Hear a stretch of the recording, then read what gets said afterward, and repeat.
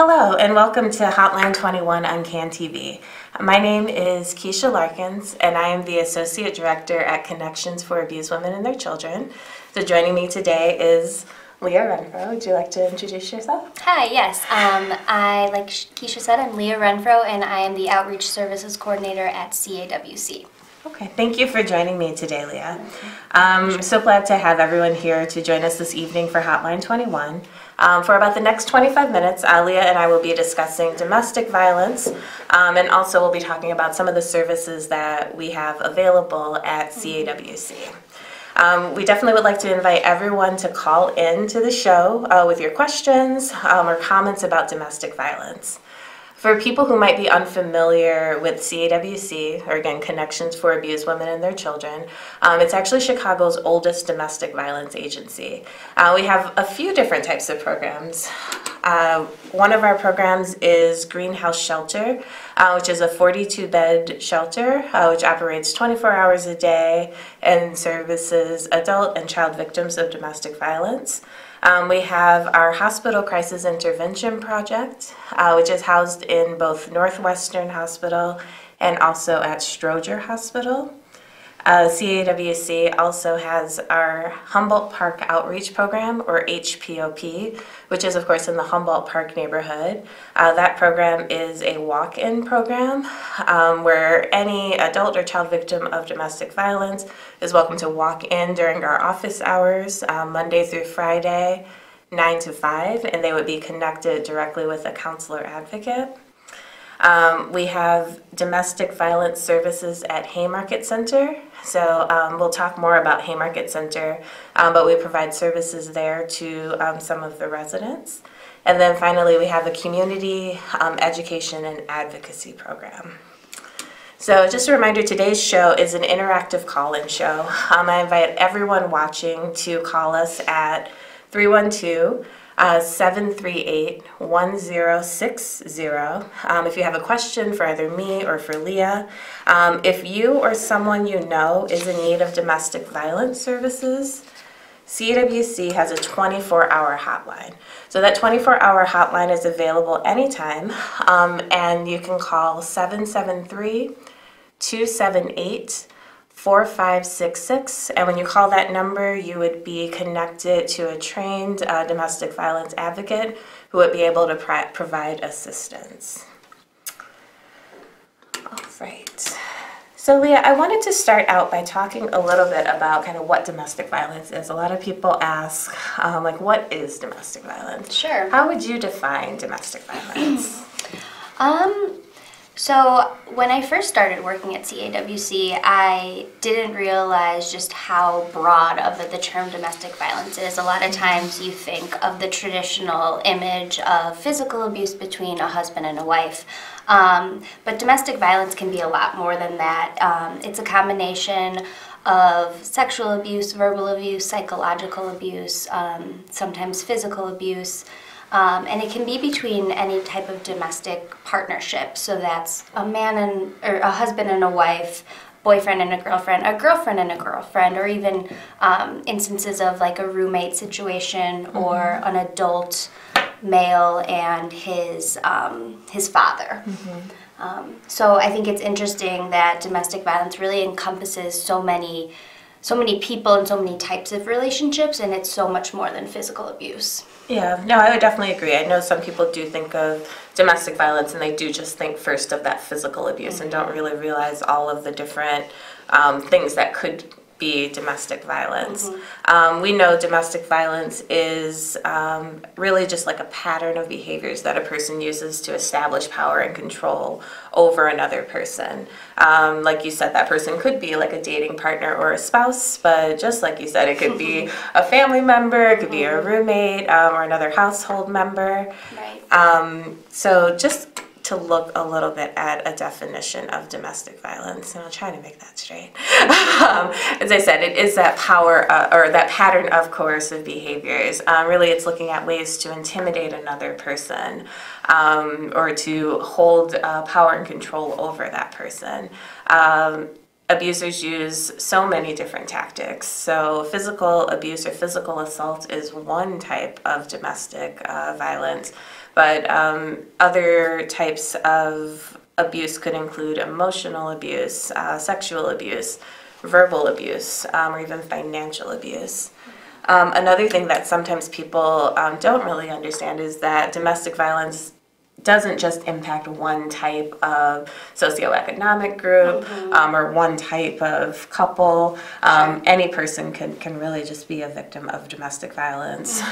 So one of the things we do at CAWC is we do work with survivors who experience any type of domestic violence. All of our programs are open to any survivors of domestic violence. All right, so Leah, at CAWC, like you said, you're the Outreach Services Coordinator. Right. As the Outreach Services Coordinator, what are some of the programs that you work with? So currently I work with the Hospital Crisis Intervention Program, also known as HCIP.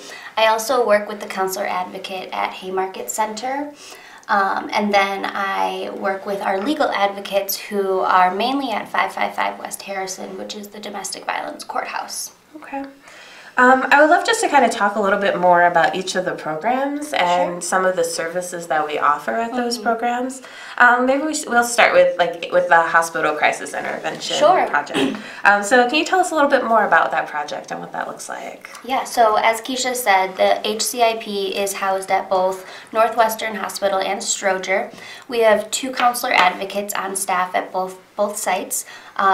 What's great about HCIP is that our counselor advocates are in the building, and so they're able to provide that bedside care when a client requests that. Essentially, we work with the entire hospital.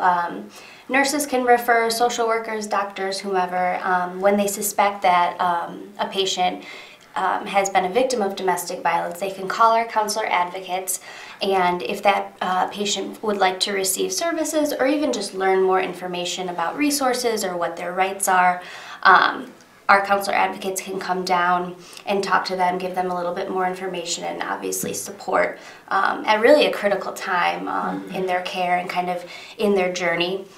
And all of our services are confidential and free of charge, and at HCIP we can also offer ongoing services, so we can give that bedside care right when they're admitted to the hospital, but then they can continue to come back to Stroger or Northwestern and receive ongoing counseling. Our advocates are also really great at providing different community resources. A lot of times our clients are faced with a bunch of different obstacles in addition to domestic violence, so they're very savvy on food pantries and childcare and different supports that they might need. So yeah, I suppose that's HCIP in a nutshell. Okay. And both of those programs have been around for a pretty long time. I know HCIP Stroger started first in 1992, and it was kind of one of the first sort of programs of its kind. And Northwestern's a little bit newer. That one's been around since about 2014. But it's really nice to hear that clients would be able to receive that ongoing support and also receive those services right at that bedside at that critical time when they're maybe in the trauma unit or if they might be hurt from a physical incident. Right. And what's great about HCIP is once they're discharged from the hospital, our care, our connection with them doesn't have to end. They can continue to come back to our offices for that counseling. And like you said, those services are all free, so everyone would be able to come for that. Very cool. Another thing that we do at HCIP, we do trainings for the doctors, right? What are some of the types of trainings that the staff at HCIP do for the doctors or the other medical staff? Sure. So we really are about education at HCIP because domestic violence can sometimes be a difficult conversation to talk about, and so we think it's really important to help social workers, doctors, residents, really any hospital personnel that is in contact with patients, helping them understand how to screen, what to look for, but also how to ask those tough questions. A lot of times it can feel quite awkward to ask a patient if there's potential domestic violence happening, and so we really want the medical staff to be comfortable and confident when asking those questions and know when to refer to us in an event of a domestic violence situation. We also can offer different trainings around, DV 101, domestic violence and technology, different things related to domestic violence that the hospital staff might be interested in. Okay. One of the things you mentioned was screening. Why is it so important for the doctors or the hospital staff to know how to screen for domestic violence? Sure. I'd say first and foremost, they're kind of the first people that have interactions with them when they might be at their most vulnerable state. And also, it's kind of an art form. You want to ask the questions in a specific way that make the patient feel comfortable and also gives them space to disclose what might be going on. Sure. And a lot of times, it's really not even asked in like a typical intake, and so we really want to help the medical staff understand the importance of screening and how to ask those questions to give the patient the best care. Yeah, that is really important, and like you said, it's really great that we have those counselors right on site. Mm-hmm. So if someone does say, yes, I do feel unsafe, or I feel like I'm in a relationship that might be domestic violence, right, they would be able to connect directly to one of those mm-hmm. counselors that's there. Definitely. So if we did have someone who was like a patient of Northwestern or a patient of Stroger and they wanted to talk to a counselor from CAWC, mm-hmm. What's the best way for them to reach the counselor? Sure. So all the medical staff should have our direct office line. So if they want their doctor or social worker to give us a call, they can certainly do so on their behalf. They can also be provided with the number, and if we're available in there that day, if they want, like I said, that bedside care, we're more than happy to go visit them wherever they're at in the hospital. And our counselor advocates are on site 8 to 5, and so if in the event of someone needing immediate assistance after hours, they can call the 24-hour hotline, and like Keisha said before, a trained advocate will direct them in the right way, and then of course they're always welcome to leave us a message if it's after hours, and our counselor advocates will get back to them the next day. Okay, great. So we always know that our CAWC's 24-hour hotline can connect someone to any of the programs that we're talking about today. So that's always a good avenue. Right. I also wanted to give another reminder that this is a call-in show.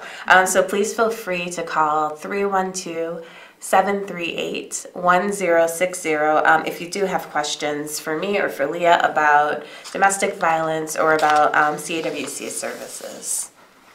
All right, so we talked a little bit about HCIP, or the Hospital Crisis Intervention Project, which is at Stroger and at Northwestern. Another program that CAWC has is Domestic Violence Services at Haymarket Center. Mm-hmm. So what is Haymarket Center? Haymarket Center is one of Illinois' largest substance abuse programs, and so they offer services, residential services, to both men and women. They have everything from detox to residential to an IOP program as well, and so it's a really, really great resource for people struggling with addiction. Okay.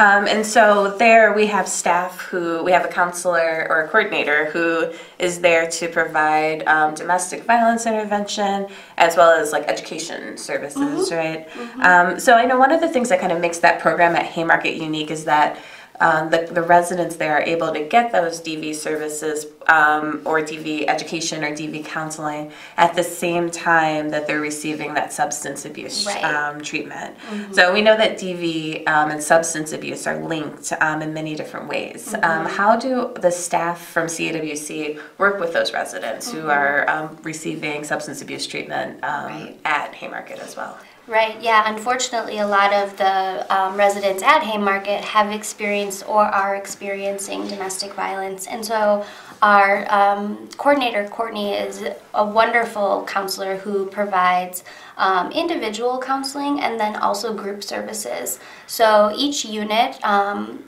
the women's side receives a domestic violence education group, And there we'll talk about what domestic violence is. Like I said earlier, a lot of people don't realize that what's happening to them is categorized as DV, so that education piece is critical. But then she also provides groups related to healthy relationships and red flags, boundaries, what to look for, and then also how, of course, domestic violence can be kind of intertwined with addiction. Okay. Let's see, and you also provide those groups at Haymarket as well, right? Yeah, I work with the lovely women on the WIT unit, that stands for Women's Integrated Treatment. So women on that unit have a co-occurring substance abuse problem and also a mental illness. So it's really great to be able to work with those women who are struggling in kind of different areas. Mm-hmm. And it's so important, like what you said, that both you and Courtney, when you're working with those women, you're talking not only about domestic violence, but also what a healthy relationship looks like. Because sometimes that's maybe information that people don't have. Definitely. I know, like, tomorrow at my group, we're doing the 5 love languages. And I've done that before with a different group, and they get really excited because we're talking about something positive. You know, all day they're in treatment for, something that's negative, and they really like to learn about the positive side of relationships and also kind of what they can offer to a partner. Yeah, and it's a good way to sort of look towards what like future relationships could look like. Definitely. And look at what a positive and healthy relationship could look like. Okay. So there's one more program that you work with, right? Yes. So the other program that you work with, those would be our legal advocates. Right. So what are some of the types of things that the legal advocates at CAWC help clients with? Sure. So our 2 legal advocates are kind of housed at the domestic violence courthouse, and they work with a lot of walk-in clients. They see a lot of folks who are coming in to get an order of protection, and from there their case kind of starts. So our legal advocates really can just support them throughout the entire process, from filling out the paperwork to obtain an OP to giving them, that support while they're in front of the judge. If there's any criminal cases involved, they'll be there to support them through that. And what I think is really great about our legal advocacy program is the legal system is very confusing to the average person if you don't have much background in it, and they're already in a vulnerable situation requesting an OP or involved in a domestic violence relationship. So to have our legal advocates there to kind of be that expert and to provide that support and know that they're just there to help them through the process, I think it must be very comforting to those clients. Right. I know one of our legal advocates told me a little bit about a client that she was working with. I saw the client at the legal advocates. I know that you said they're based at 555 West Harrison, but they also have an office space in our Humboldt Park program. So I saw a client that one of our legal advocates was working with, and she told me a little bit about the case. She said that she'd been working with that client for almost 2 years. Wow. And so she started working with that client shortly after that client left her abuser. So she left with her young son, and after she left, the abuse, which during the relationship was mostly physical abuse, after she left, the abuser started trying, sort of stalking her and continuing to intimidate her. The abuser would show up at their house, at the child's school, at her work, and so she heard about CAWC's program, and she came in and kind of met with the legal advocate, and the legal advocate went with her to every single court case, and she said those court cases lasted for several years. They also linked her to domestic violence, the domestic violence legal clinic. So our legal advocates, they are super well versed in the Illinois Domestic Violence Act, but they are not lawyers, so they're not able to represent someone in a case. But we do have partnerships with places like the Domestic Violence Legal Clinic, where we can sometimes help connect a client to either a free or very, very low cost attorney who can help support them with their case. So in that case that that legal advocate was telling me about, they were able to successfully mandate for the abuser to receive partner abuse intervention services. The client was able to get full custody of her child. She was able to get an order of protection, and both she and her child received counseling services. That's wonderful. So yeah, another thing, like with our legal advocates, they focus on that, the legal support that a person would need, but we can still kind of tie them back to some of our other programs. Right. So at our Humboldt Park Outreach Program, we have individual counseling, we have group counseling, and so anyone who's receiving services can always come and join in on those things as well. Right. All right. So talking about the legal advocates, just kind of wrapping that up, how would someone get in touch with one of our legal advocates if they needed help with an order of protection or something like that? Definitely. So obviously if they're at the courthouse, they could, go into that main office and ask to speak with one of them. But if they're kind of a step before being physically at the courthouse, they can reach them in a couple ways. They can either call our HPOP number, that's our Humboldt Park Outreach Program. As Keisha said, that's where their offices are. Or again, calling that 24-hour hotline. Those advocates can guide you to any CAWC service provider and really help you with next steps. And again, especially if it's perhaps after hours, they're a great resource to have to kind of tell you where to go next. All right, so we just have a few minutes left, but if there is anyone that does have questions, you do still have a few minutes to call in. The number to call in to ask questions is 312-738-1060. So for just the last few minutes, I just wanted to talk a little bit about some of the counselors and the people who are providing the services. So as your role as outreach services coordinator, you do supervise many of the counselors who provide some of those direct service work with their clients, and that has to be pretty difficult. To have to hear those difficult stories and sort of take all of that in. I know a lot of time people ask me when they hear the type of work I do, they ask me about like burnout. Like, do people burn out really easily in that field? So if you were talking to someone who wanted to get into domestic violence advocacy, what type of advice would you give them about, to kind of help avoid burnout? Sure.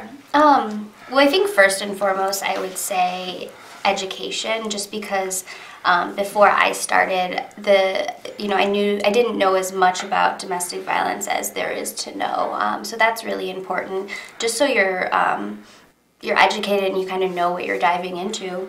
And then other things, I think, having a sounding board, whether that be a really supportive supervisor or a mentor, a therapist, having someone, obviously not breaking confidentiality, but having someone to talk to about kind of how you're processing things and what you're feeling is really important. Some other things, we talk a lot about self-care. It really does work, and it is a true thing, whether that be exercise or meditation. It could be something like, meeting your book club once a week, just anything to kind of get your mind out of the work or the volunteer stuff, and be able to recharge. Yeah.